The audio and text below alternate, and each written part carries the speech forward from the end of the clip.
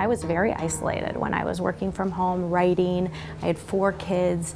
I was very isolated, and I yearned for a place like this.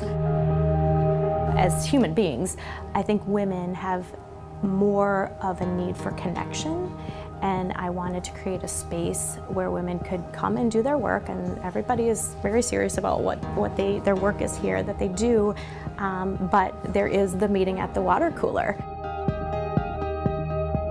In addition to being a workspace, we are trying to empower women from the inside out so that we can do our best work and be our best selves.